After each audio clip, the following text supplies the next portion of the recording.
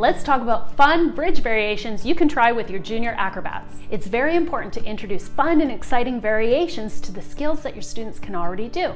And when it comes to bridges, there are so many fun variations that we can try. Let's take a look at some fun bridge variations that you can play around with your junior students. Once your students have strong bridges with good technique, you can start to add variations to your students' bridges.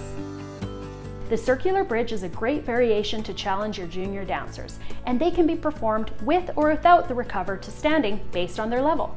The circular bridge creates very beautiful movement that looks great on stage. Make sure to train both sides. The next variation we're going to look at is the kneeling bridge and recover.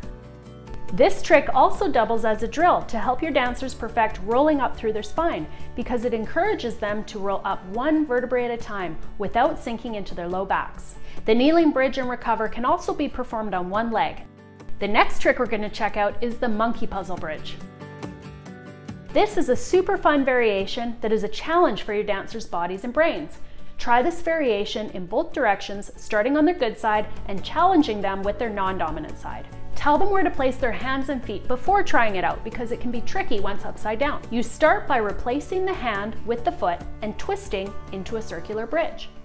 You then pick up the opposite hand and foot to face the back, continuing the same motion, always opposite hand to leg, staying in a perfect square. Bridge variations are a fun way to challenge your junior dancers while keeping them interested and excited about bridges.